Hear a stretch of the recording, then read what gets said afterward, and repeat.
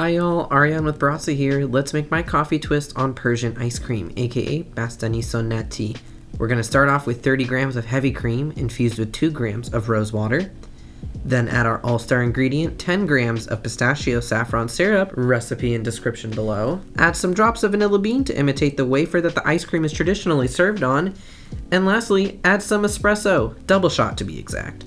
This drink was such a ton of fun to make. It's super delicious and super nostalgic as well. To finish it off, we're going to add ice to chill and shake it all up. This is going to be the best time for you to practice your best Persian dance moves. I'm going to be serving it in a traditional tea glass because they're really cute.